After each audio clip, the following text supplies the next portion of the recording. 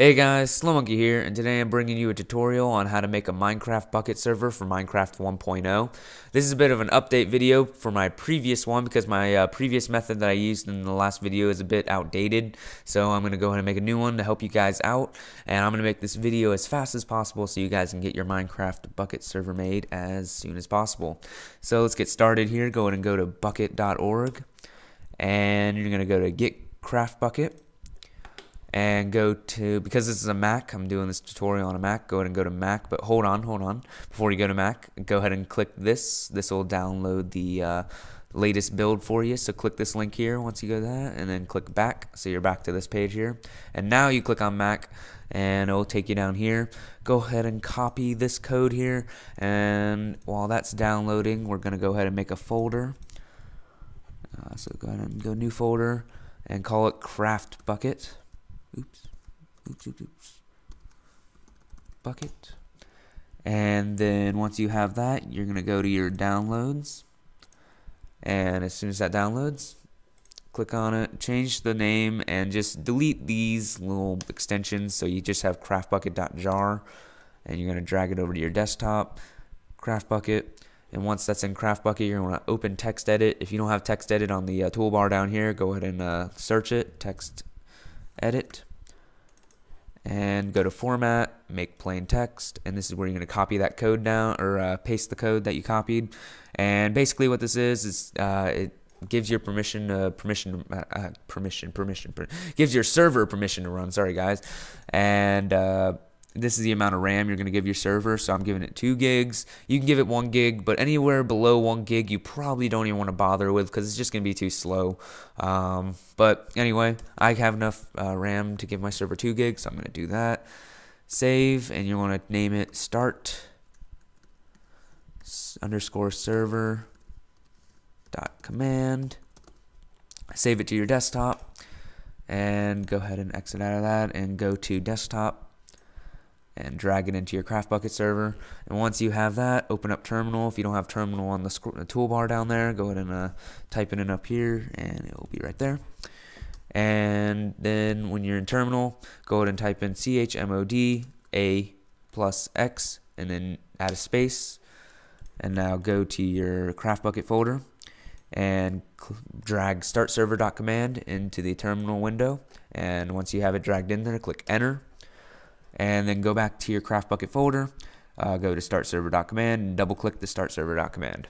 And now you are officially loading your Minecraft server. And so while that's loading, let's go ahead and go to our port map, which is how you port forward. So if you guys have Windows, I apologize, this is not going to work for you. You're going to have to find another way. I don't know exactly how to do it for a Windows because I'm more of a Mac guy than a Windows guy. So anyway, if you are using a Mac, you're going to want to go to this link here, Coding Monkeys, and it's the first link for port map. And go ahead and click that. And I'll put a link in the description for you guys anyway. And go to the part where it says for landlubbers and click the download. I already have it, so I'm not going to do that. And so once you do that, go ahead and open up port map, and I'm going to delete this so I can help you guys out here. This is your IP you're going to want to connect to, but you're going to want to make your extension. All right, so the extension you're going to want is 25565, and you can type it in here and it'll automatically go to desired public port like that. And leave that alone, that's fine like that. And then description Minecraft, and this can be left alone too, and then you're just going to add the mapping. And once it's added, the green light's a go, then you're ready to run your server and get on your server, and other people can now connect to your server. So you can exit out of that, and here is your terminal window. You're going to always want to keep this open at all times when you're running your server. This can go away, but this needs to stay. Alright, it's always going to need to be open, and you can never turn your computer off or else the server will go off. So, anyway, now let's go to let's try out our server, shall we? So, and always remember you need to keep this open most of the time, just like until the server's running, and then you can get rid of it. But let's go ahead and try and connect to it, shall we? Alrighty.